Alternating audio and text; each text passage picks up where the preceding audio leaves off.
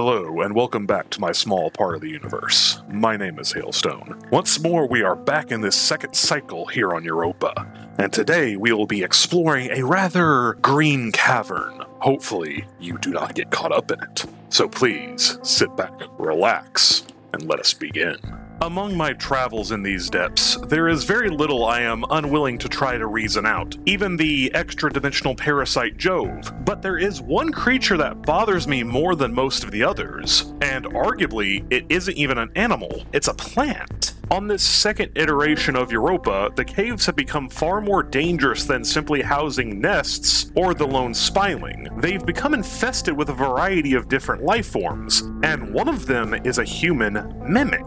This plant skeleton, as it's called by the local miners, has a sizable presence within the European Ridge, particularly its caves. I have not witnessed this creature elsewhere, possibly due to harsh conditions like the colder temperatures closer to the surface, or the more desolate conditions through the Ophotic Plateau and hydrothermal wastes. Often unseen, the plant skeleton hides among the masses of plant matter hidden deep inside caves, concealing even the diving suits that they appropriate. And once an unfortunate diver is within striking distance, they burst out, and perhaps in some form of retaliation, to attack the perceived interloper for harvesting their poor brethren. The container of the plant skeleton is a common run-of-the-mill infested diving suit with a broken mask and other apparatuses covered in a copious amount of plant-like matter collected inside and on the exterior of the suit. The plant matter in question are small colonies of writhing fibrous materials that are somehow capable of extensive cooperation, mimicking the movement of a human in many cases even better than that of the husk. Once removed from the diving suit, the creature plant, or however one wishes to refer to this life form, becomes an odd amalgam of dense plant matter that has been adapted into the form of a humanoid to better operate the suits they hijack. Though, once the plant matter has been removed, it isn't quite what you would expect, as beneath the plant-like flesh is a human skeleton, or at least one I am sure was human at one point or another, though the teeth of most specimens I have come across seem oddly sharp to belong to that of a human. Whether this is a result of the plant somehow sharpening already existing teeth, or perhaps a more artificial origin being made by the plants, though I do not know.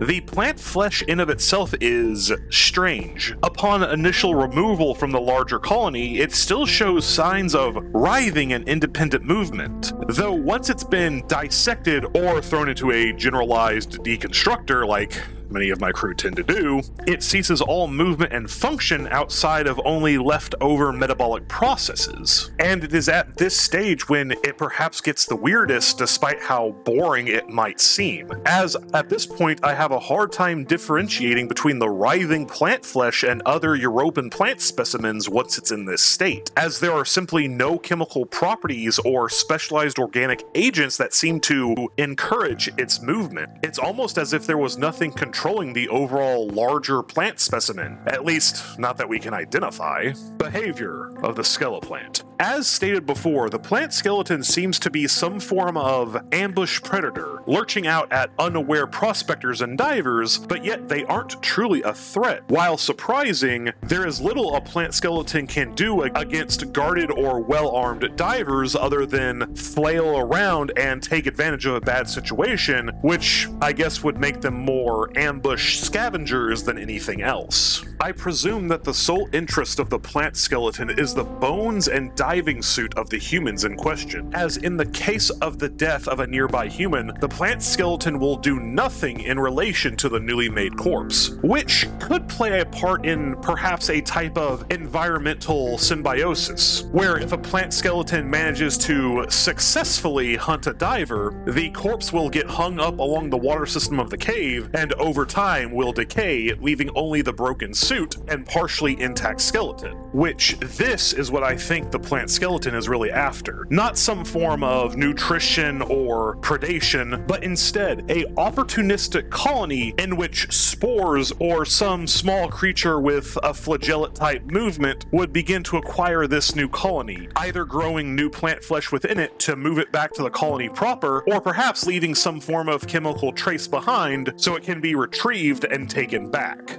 Though more than likely, I think that the plant skeleton is largely a sessile creature taking advantage of broken diving suits as protective shells for its robust inner ecosystem, and perhaps only becomes nomadic, so to speak, when they detect a diving suit is nearby, and then proceed to clumsily swim over to it in a cave system and then pile onto it, sticking themselves and the new shell against the wall to form a new sessile colony. If this turns out to be true, I can only imagine a rather awful way that some of these unfortunate prospectors or divers could possibly go. Being grabbed by what appear to be a group of diving undead and then stuck to a wall with your last possible hours spent gasping for air as you stare into the broken mask, writhing with the unknown beneath it. Irregardless of possible behavior, I still do not know what compels these masses of plant flesh. Honestly, right now, there are two possible explanations. One, these skeletons are controlled by some extra-dimensional parasite, much like Jove, but by far weaker, and use these herbage homunculi as a form of conduit, much like Jove did with the ancients, and funnels energy from our dimension back to whatever icy hell they exist in,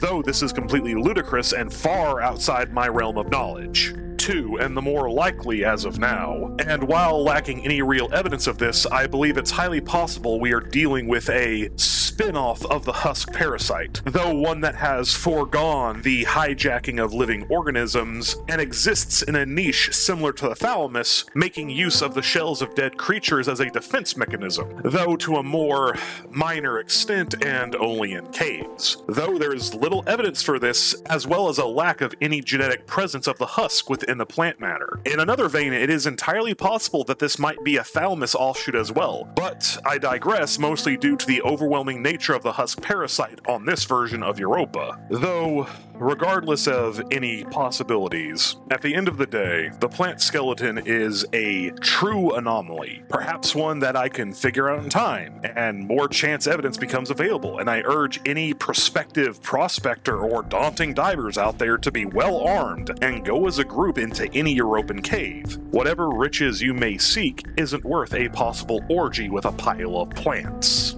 Thank you for watching another one of my videos. I plan to keep a more regular upkeep in terms of an uploading schedule, but we'll have to see how well I can stick with that. I plan to extensively cover more things from Barotraumatic a lot more consistently. So with that said, please have a great rest of your day, week, or night, and have a pleasant one.